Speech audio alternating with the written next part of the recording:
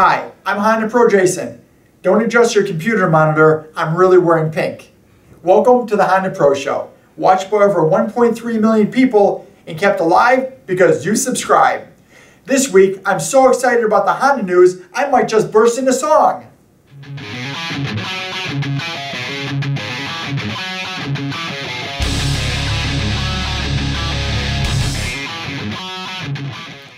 It's that time of year where I get to wish you and yours a very happy Honda Days. Happy Honda Days is an event that Honda does, and every year we get to pick a spokesperson. And this year, Honda picked Michael Bolton. Yeah. So we picked Michael Bolton. Who cares if Dodge has Will Ferrell? We have the pop star from the 90s, award-winning Michael Bolton. Well, they did a whole bunch of really funny ads with Michael Bolton. I just like saying his name, Michael Bolton. Kind of rolls off your tongue a little bit. We did a whole bunch of YouTube ads, and you've probably seen some of them on TV too. There's one for the Civic and the Accord and the Pilot and all of them. Well, Happy Honda Days is going to run until the 1st of January. So get into your local Honda dealership and buy a new car and save some money. I'm going to end this segment with a song. When a man loves a Honda.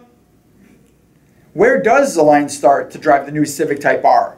Well, in Japan, of course, and that's where some lucky journalists got to drive this vehicle around the test track of Honda's Proving Grounds. They went around the track twice, once on their own in regular drive mode, and once with a professional driver in R race mode. Yep, Honda put a race mode button in the car. And this doesn't just increase how much power the car has, it actually changes the whole suspension of the vehicle. Some of the drivers actually said that they could feel all the little pebbles in the road as soon as they were driving around. So let's recap this car.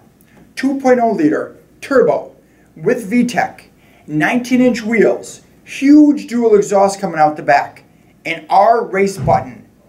Now there's more, and remember, this car is not going to be released for another 18 months.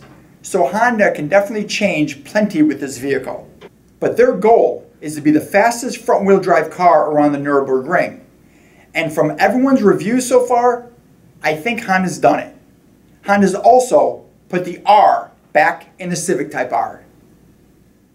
Turbo, turbo, turbo. I never thought starting a Honda Weekly News show I'd ever be able to talk about turbos, but I am. Honda just released a whole bunch of turbo information, starting with a 1.0 liter displacement.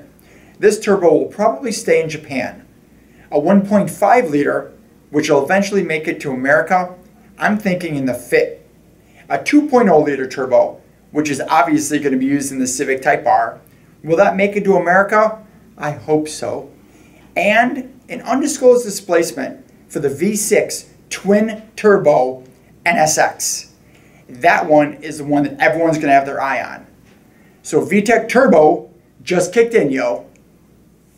A HondaPro Jason side note, and this week, 2 for 1. In China, Honda has announced the name for the new urban SUV. They're calling it the CRU. And Green Car Reports just named the 2014 best car to buy to the Accord Hybrid. It's fun fact time. Mugen Motorsports was formed in 1973 by the son of Honda's founder, Soichiro Honda. And that's your fun fact of the week. That sure was a great show. And just like every week, I put links to all my stories in the description below.